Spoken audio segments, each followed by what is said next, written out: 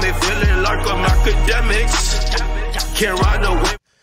So while we're at it, what am I trying to?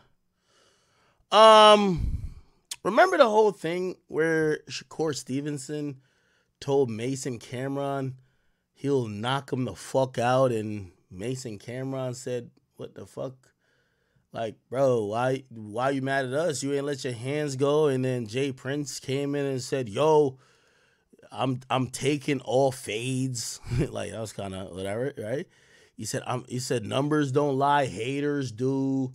Sorry to tell you it's a select few of haters, and you can see the proof. Blah, blah, blah. And to all the haters who want to escalate this outside the ring, I'm his manager and I handle all business outside the ring. In other words, Mason Cam, I will fade all of his shots, take all bets. Wow. We saw what Mason Cam said. Here we go. Take all his shots and you handle everything out the ring. All right. So then we talking to you then, all right? We starting with you. Since you the big homie, we starting with you. That's how it goes around here. I want to just start off by saying you are so, like, lacking self-awareness. Like, when you give such a lackluster performance and then you think you can make threats to people because you gave a lackluster performance, pause.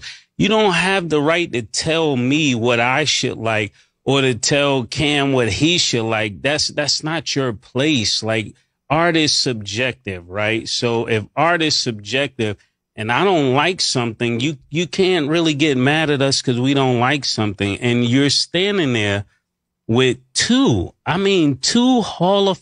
All right, go ahead. I got this one. You gonna take all his fades and take all his shots and you handle everything out the ring. All right. So then we talking to you then, all right? We starting with you. Since you the big homie, we starting with you. That's how it goes around here. I want to just start off by saying, I don't get what you mean.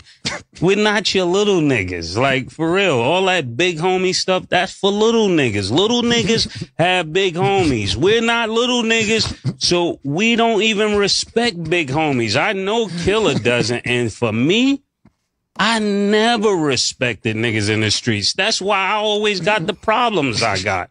Niggas would tell me, Mace, chill. No, chill for what? Who is this nigga? That's how I feel listening to this, man. Like, I want to respect you, but I can't. And I'm going to tell you why. Because if I got a little, like the dudes that raised me, if I was out of pocket, they would tell me I'm out of pocket. They wouldn't let me put them on a crash out mission. They would say, yo, Mace, listen. Around here, we don't send niggas to do nothing for us. We don't pay niggas to handle our problems. Mm-hmm. You got to put in your own workaround. I don't get what you mean. You failed. I'm telling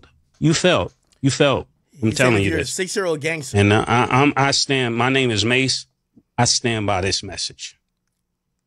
Let me explain something to you, bro. Mace said it exactly like you 60, nigga. Ooh, you 60. What are you talking about? What are you, bro? I lost mad respect for you because I used to have mad respect for you. When you had Shakur with you, when you line Young Boy NBA up, why the fuck you got Shakur with you? And this is why he acting like that. This is exactly why he acting like that. Talking about you got Young Boy NBA umbrellas and his keys to his car. Young Boy NBA told y'all niggas eat a dick. This is what he said. This is what Young Boy NBA said. Wack 100 was the most disrespectful. Wild disrespect. I ain't even gonna repeat the shit Wack 100 said. Mad disrespectful. Drake is beefing with Kendrick Lamar as we speak. I have not heard this. The first time Drake. You failed. Just be going viral. You bugging. You bugging, James. You bugging, my nigga. And I'm gonna leave it at that. I don't know what bet you talking about, all that other slang then. Bet it. Whatever bet you talking about, bet it. I don't know what bet it. Bet it. You want to bet it? I don't know what to bet it. Before we even move on from this, I got to ask, do you guys feel like there's a beef? Because there's literally a full-on article, even from Billboard, talking about, the Shakur versus Mason Cameron beef explained, giving timeline and timestamps. in post? Do you guys even feel like there's a beef, or you guys really feel like it was never that big of a deal?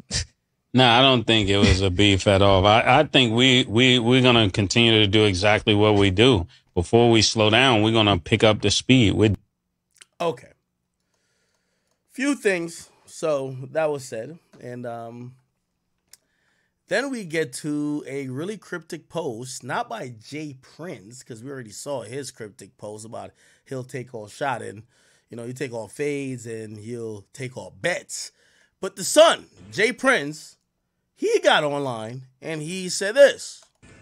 You need to be fucking me up, right? Because niggas try to glorify bullshit. Like you niggas try to glorify soft shit. Niggas try to glorify niggas that ain't that. Niggas that's flawed. Nigga, we know when niggas flaw when we deal with them in the streets. We know when a nigga flaw. Like we understand that they flaw. We don't capitalize off their flawness though, because we'll capitalize off real shit. We ain't gonna capitalize off no nigga being flawed, weak as hell. Nigga, we understand what a nigga weak as hell. Then he a street, call himself a street nigga. He could be a street nigga, but he's still weak as hell. We don't capitalize and try to glorify this shit now. We gonna sit there and have conversations about niggas as strong as us. We don't have conversations about niggas as weak as hell. You need to be fucking me up. Okay. Now, I understood nothing of what Jay Prince Jr. said. This is Jay Prince Jr., if you didn't know. That's not senior, but it's junior. But I got to say, man, I've communicated with a lot of people. And I think I know what's going on. So what I've gathered is Houston is like a different world. That supposedly Jay Prince and his sons operate with some wild amount of power and respect and immunity that doesn't exist in any other part of the world. That's why you see Mason Betha and you see Cameron Giles react to them this way, because these guys are acting like they're in Houston when they're talking not to people from Houston. Now, I have to put this in perspective, okay? This is all things I've heard. I've talked to a lot of Textonians. I don't know if that's what they call themselves. But I've heard that Jay Prince and his sons have unlimited power when it comes to Houston. Like, for example, I asked the question. I said, well, can't be that much power. When everybody told me, yeah, I know it is that much power. Jay Prince is probably the entity that's bigger than anybody in any major city. And I kept asking questions. And I said, what do you mean? And I even brought up the story I told y'all before. I said, 6ix9ine told me when he got arrested for federal on his RICO case, he said another department came in and questioned him to say, do you know anything about Jay Prince? To me, it told me the feds wanted to get Jay Prince. But it also told me they've been unsuccessful. What it also told me was that maybe there's something there behind everything we see. We see the courtesy calls in this and third. But then a few stories was told to me. I'll purport one of them. And I've heard this from 6 people so far, so I'm inclined to believe it. And I never knew this is how Houston ran, or that anybody could have this amount of power, but apparently this is the case. I had this one question here.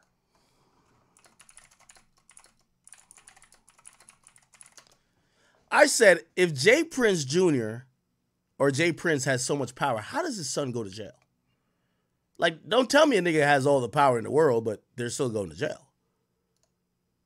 Because what was being described to me was a cartel. YouTube Premium was a cartel-like influence that police, DA, and everybody else will never fuck with certain people. And I said, nah, what the fuck? By the way, this was Jay Prince Jr. getting out of prison. Dude, tip us up. Yeah, this is him getting out of prison. This is right after he got out. Tell everybody what's up. Some mob ties. This guy who also pressed 6ix9ine.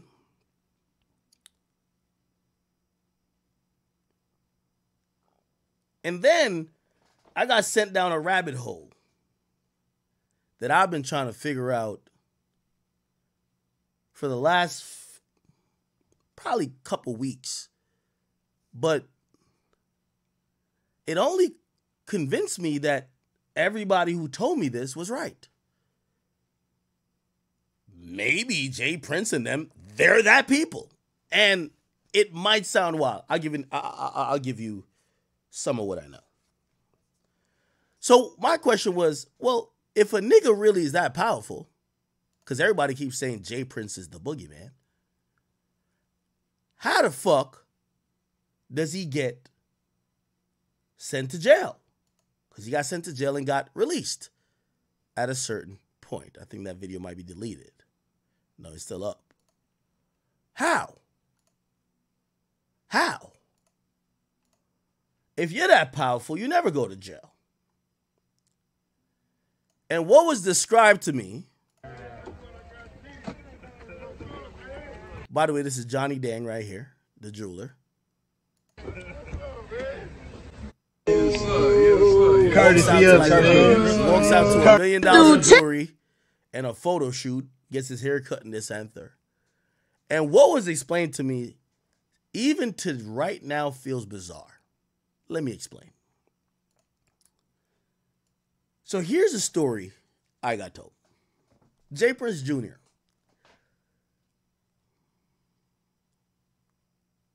Apparently, he's on a very short list of the people who even beat a gun charge in New York. So he got caught with a gun in New York, beat it, or somehow escaped and got probation. Now, if we talk about the reason why he went to jail, this sounds like fairy tale. But I have to, and the only reason why I'm even letting y'all know this is because when we think about anything to do with Jay Prince, I think most contemporary people in hip hop is like, what the fuck? Why does nigga keep doing courtesy calls and talking slow? Why does his son think whatever? Well, hear this. So I hear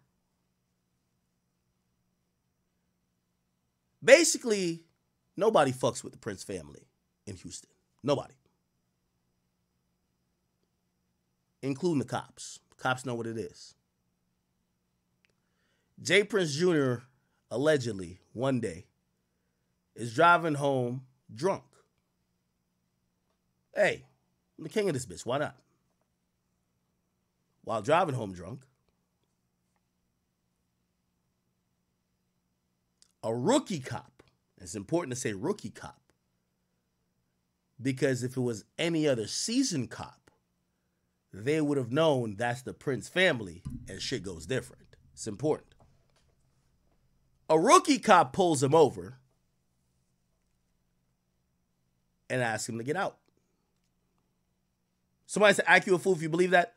I'm going to show you all the proof you need. So you're going to tell me if this is cap. What I'm saying to you, you're going to say it's cap until I show you the proof. Hear the story. Rookie cop tells him, hop out the car. He's already like, what do you mean hop out the car?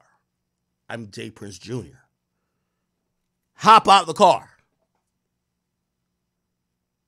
Reluctantly, he hops out the car.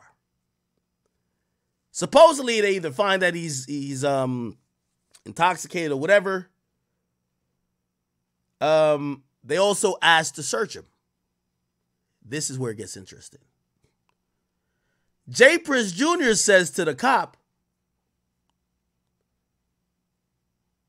nigga, don't touch me. You can't search me.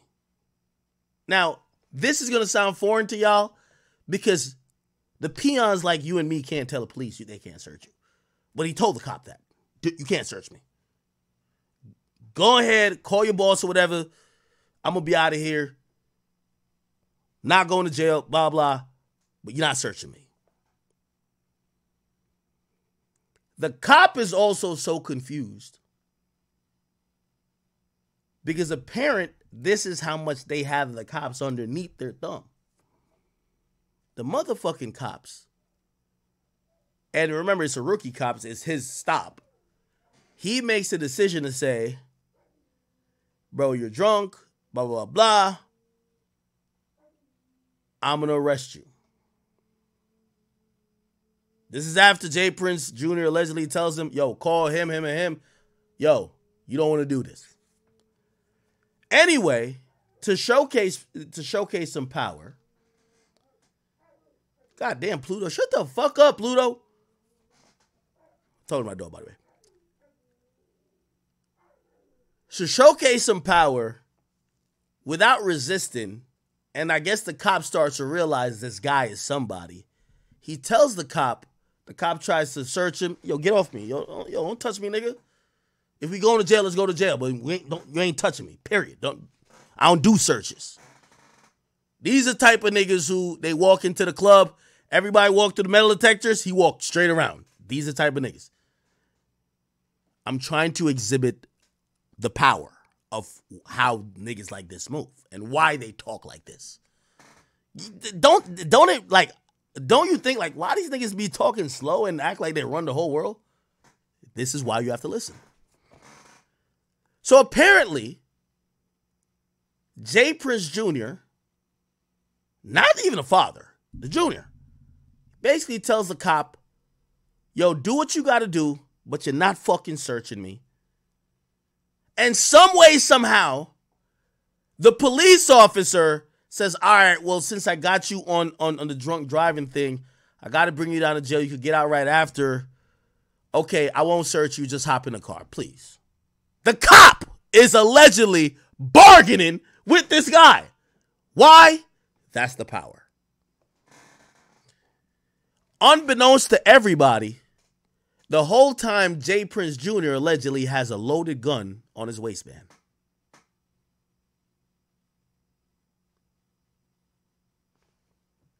The cops are shook. They never searched him one time. They allow him to get in the car. He complies with that. They never search him. He goes to the jail. He gets out the car. They still never search him. They let him go into the jail area. They still never search him.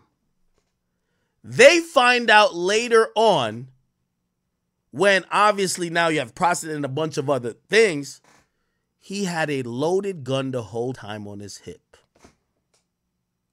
That's crazy. So I'm like, yo, why niggas everybody care about Jay Prince like that? Yo, why is it? I get it now. If you could convince the police who are going to process you for whatever to don't put their fucking filthy hands on you and search you when you have a loaded gun in your hip, and you walk into a jail cell and you walk into wherever they hold inmates, y'all know even when the cops go down to the station, the cops got to take off their shit. The cops don't go in there with all their guns on. They take their shit off too. They let a prisoner go in there with a gun on him because they too scared of the nigga to search him.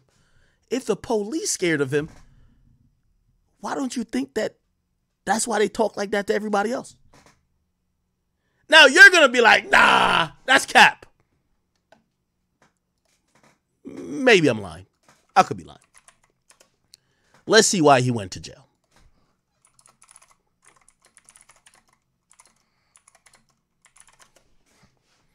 Maybe I'm lying. Here we go. Hold on.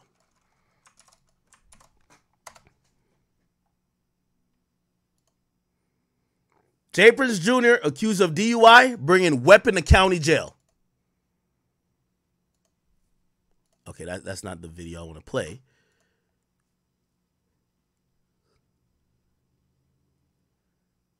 Hold on.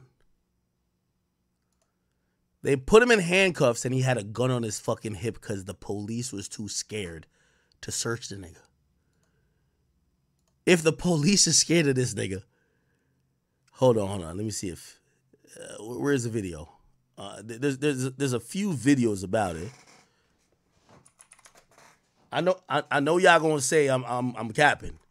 J. Prince Jr. gun jail. Fuck. Everything's gonna show the new shit. Fuck. How can I find it? How can I find it?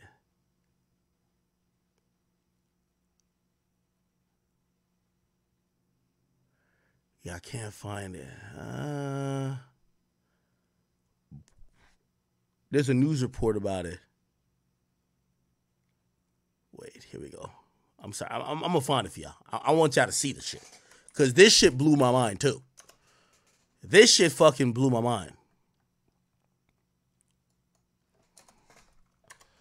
Arrest, gun in jail. Here we go. Is it this? Why is it not showing the video, though? All right, let's just read this for now. James Prince Jr., son of CEO Rap-A-Lot James Prince, was accused of driving while intoxicated and bringing a firearm into a correctional facility, according to police. He's charged with DUI and bringing a prohibited weapon or item into a correctional facility. Officials say Prince was leaving a private party, and was carrying a clear glass with alcohol in it. A Houston police say that J. Prince Jr. showed signs of intoxication, slurred speech, and unsteady stance. They warned him that he was too intoxicated to drive. They warned him. Look, just think about this. The police is telling him, bro, I think you're too drunk. Don't even get in the car, bro. We don't want to do nothing. It's like he's saying to the cops, fuck you, I'm still going to get in the car. Think about the mentality you got to have. Where the police is telling you, bro, I think he's walking to the car with liquor in his hand. The police is watching him. He literally looks at the cop, says, yo, don't get in the car with that, bro. Yo, I think you're too drunk to drive. And he literally says, get the fuck out of here. And he jumps in the car anyway. They followed him and called for a marked car. And look, they pulled him over. Now, they're saying they searched him several times for a weapon. Bro, let's be honest, chat. You tell me cops searching you mad times ain't gonna find a gun? They didn't search him, period. They're shook. That's the point. So when you see Jay Prince or his son start talking, you gotta realize, I don't know what type of cartel type shit they got going on down there. But, my nigga, could you imagine you get locked up anywhere and you bring a gun into jail? The nigga brought the gun into jail. It says at the last checkpoint, a pistol was found. No, they didn't search him till he got to jail and was about to go to some other shit. Look, they asked him several times if he had weapons, and he did not tell them. Look, they didn't even say he said no. He ain't say nothing. He just told them niggas, you can't search me, period. When, bro, we black, my nigga. You can't tell a cop they can't search you. They'll shoot you, my nigga. This nigga could say it. Do you understand why this nigga is talking like that? Do you understand now? Let me see. Report J. Prince Jr. jail. Hold on. I'm gonna find it.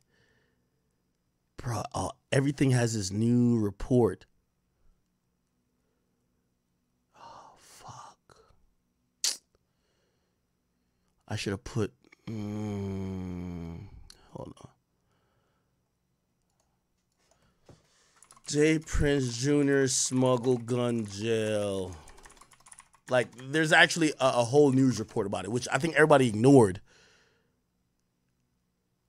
I guess this is... Look. We need to ask J. Prince, how did your son get away with getting caught with that gun in Harris County jail? J. Prince Jr. was caught with a gun in jail. How did that nigga beat that gun charge in jail? Chat. This is where my commentary ends. When a nigga could smuggle a gun in jail, you got it. You got it. Whatever you got going on, you got it. That's what Charleston's talking about. He's brought a gun into the jail cell. I know y'all still think I'm playing. Oh my God. Where is the real thing? Is it this? Hold on. Jay Prince Jr. And tonight, he is facing charges after smuggling a loaded 9mm semi-automatic handgun into the Houston Police Department jail. According to prosecutors, Prince had just left a party at a posh hotel about 6:30 last night when he was arrested for DWI. The problem is, after being arrested, Prince was able to hide a loaded 9mm gun in his crotch, despite multiple searches by HPD officers who didn't find the weapon until Prince was searched at the jail. It doesn't happen a lot. It does happen from time to time, usually when officers get in a hurry and, they're in a rush to search their suspect. In 2006, veteran HPD officer Rodney Johnson was shot 7 times in the back of the head by a man who was able to sneak a gun past officers. Officer Johnson was killed by Juan Leonardo Quintero, the suspect who shot him from the back seat of his own patrol car. Here's the point I'm trying to tell y'all once again. I don't know what's going on down there, but these boys bigger than the law. There. I'm not saying everywhere. There. They bigger than the law.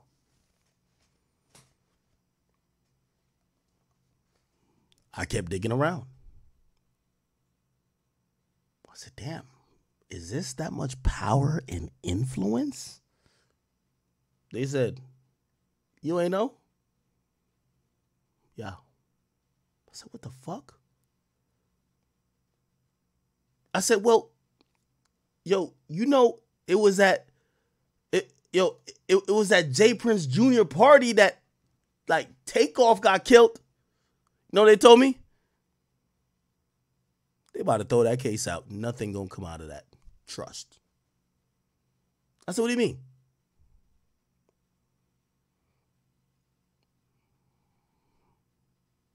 Do we have to spell it out? I said, what are you talking about? They said, oh, I forgot. You covered the case and you thought you solved it on stream. You thought you got justice for Takeoff. You don't know how it worked down here. I said, what you mean? Remember the guy who supposedly killed Takeoff? They caught him because he booked a flight to Mexico. He was leaving the country. Think about this, chat. The nigga who killed Takeoff got caught after he was transferring money and booked a flight out the country. I said, yeah, that's the guy, yeah. They said, would it shock you if not only they gave him a bond, first of house arrest, but now he could go wherever he wants? I said, no way. They said, go check the court documents. I said, you're lying. No fucking way. I did. I checked the court documents, chat. Wasn't pretty. Chat, unfortunately, this Takeoff shit is going nowhere fast. First thing I got showed was this.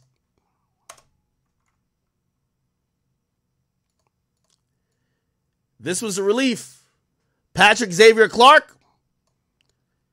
They have now ordered that all he got to do is show up to every court hearing. And allegedly, he got to stay away from Jay Prince Jr. and Shakur Stevenson.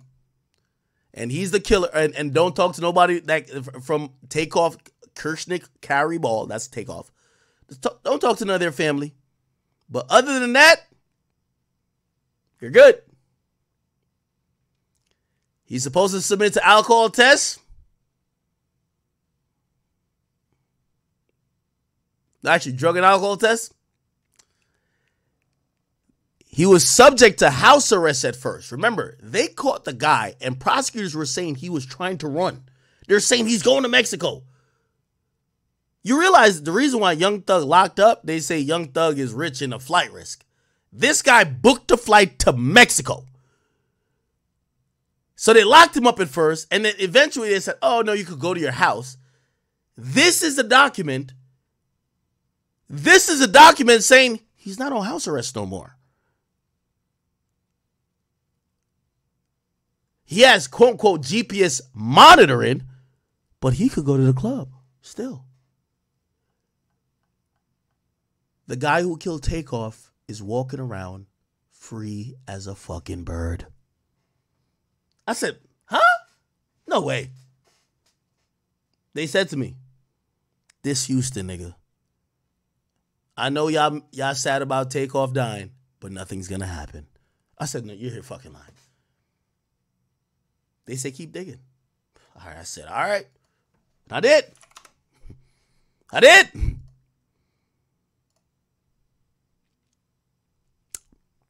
Next thing I found, I said, I got him. Got these motherfuckers. I know justice will prevail. Yeah. Yes, Chad. I pulled this up. It's a motion for scientific evidence. Now, let me give you the breakdown on what's going on with Takeoff's case. You see, we're all often consumed with what's going on with someone who died in the case while it starts, but we don't realize what changes afterwards. Here's the point. Remember, we don't got to get all into it. If you haven't caught up on the Takeoff stuff, go to King Akademiks YouTube channel, Google Takeoff. You'll find a lot, unfortunately. We've already solved it. We've already broke everything down. The guy who was arrested for the murder, his sole defense is this. So he had told the cops, here's the funny thing, two things. The cops arrested him and charged him because they felt they had evidence that his gun did the shooting. And when he told the cops, he said he shot back. He heard bullets coming his way and he shot back. So he was kind of going with self-defense. Now, if you're a Takeoff, if you're a Migos fan, I'm sorry for some of the things I'm going to say, but I'm only speaking what is up to date in the court documents. So the new motion for for discovery for scientific evidence. By the way, these lawyers are known for working with a particular family. Let's not say that, but you know what it is. As I said, there's something going on here. But I'm going to leave it alone because I've realized what this is.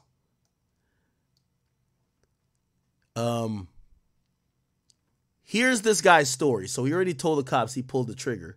The cops matched ballistics to his gun, or they believe it's his gun, to what killed Takeoff.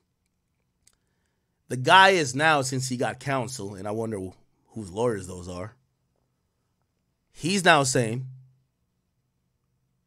did I tell y'all I shot? I don't remember that. His lawyers are doing two things. They're suppressing what he told the cops. He told the cops, yeah, I shot back. They're suppressing that evidence, which would basically be an admission that he fired the shots, not necessarily saying he fired the fatal shots, but he admitted he fired shots. And then the second thing they're doing is they're asking for all the scientific evidence. So the ballistic reports, everything. Remember, there was a bunch of shots being fired. The lawyers are saying, well, prove that it's our client that did it. Prove it's our client that did the fatal shot. Okay, so this is why there's a motion for discovery.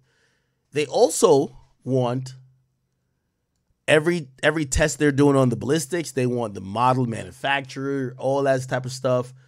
They're getting into it. But we're not done, chat. We're not done. I kept looking. Said, oh, man, no way. They had bad security cameras. Like, what the fuck?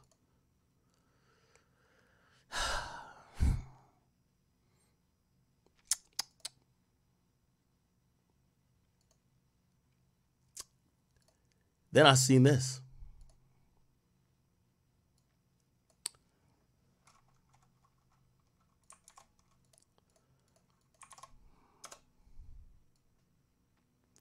This was a motion from Patrick Clark's defense team saying to the judge, motion to prohibit state from attempting to introduce statements allegedly made by the defendant without prior hearing on admissibility. So he told the cops, yeah, I fired, but in self-defense. He told them that without the lawyers and them getting to this point. They're throwing out this, they're putting a motion to throw out his statements where he admitted he fired the gun. I know. You might be like, what? This is Texas. We're not done yet. We're not done yet. The last thing. Yes, chat. I know.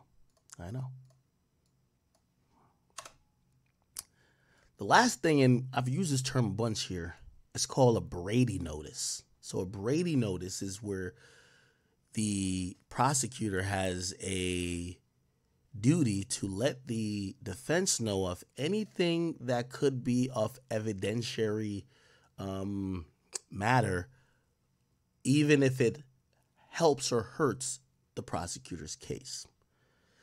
So recently, they had to do a Brady notice and let Patrick Clark's attorneys know. So the prosecutors let their attorney know. Remember the person we had test all the ballistics that came back with because remember, there's no clear audio on who shot Takeoff and killed him with the headshot. So they're going off a lot of ballistics and tests. Right? Here comes the Brady notice. The Brady notice is the prosecutor telling the defense saying, remember the guy who did all the tests that said that you shot Takeoff because of this test and this test and this test and this test? Well, let's read it through. This notice concerns a potential witness in the above mentioned case pursuant to its continuing duty under Brady. Listen to this. The forensic analyst Rochelle Austin was terminated. That means fired from employment on this day. They were hired in 2019. And their inability to produce quality work and meet production goals and lack of attention to details resulted in their termination. You get where I'm going, Chad. They know 2 incidents where they messed up on DNA and they messed up on chain of custody. They basically tell the defense that the person who came to the conclusion through ballistic tests and otherwise, through forensic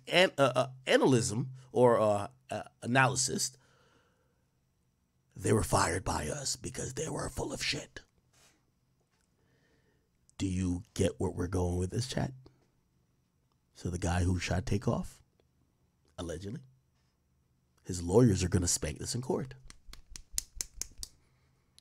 Hey, remember all the proof y'all said that he shot Takeoff? We want that witness on the stand. Wait, the person who gave y'all the evidence is fired? Well, looky here. Aren't we in a pickle?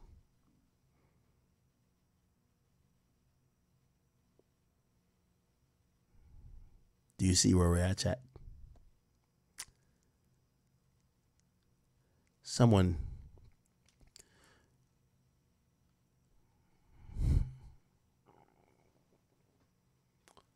rest in peace of Takeoff, but I don't know if justice will be served. From what I've been hearing, Texas is a little bit different. So when we hear J. Prince Jr. and it's I ain't gonna lie, when I'm listening to him, like, what the fuck is he talking about? Maybe he's talking about some shit. You niggas be fucking me up, right? Because niggas try to glorify bullshit. Like, you niggas try to glorify soft shit. Niggas try to glorify niggas that ain't that. Niggas that's flawed. Nigga, we know when niggas flaw when we deal with them in the streets. We know when a nigga flaw. Like, we understand that they flaw. We don't capitalize off their flawness, though, because we'll capitalize off real shit. We ain't gonna capitalize off no nigga being flawed, weak as hell. Nigga, we understand when a nigga weak as hell, then he a street, call himself a street nigga. He could be a street nigga, but he's still weak as hell. We don't capitalize and try to glorify this shit. Now, we gonna sit here and have conversations about niggas as strong as us. We don't have conversations about niggas as weak as hell.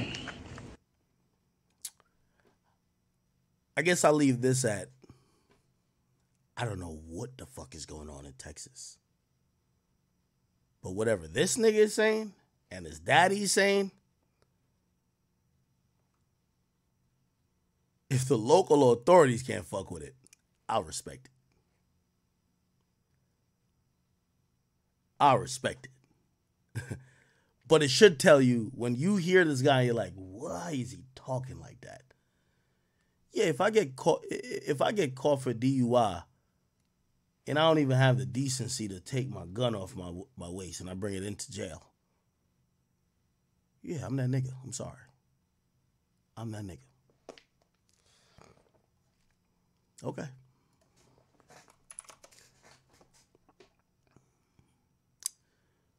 All right. All right.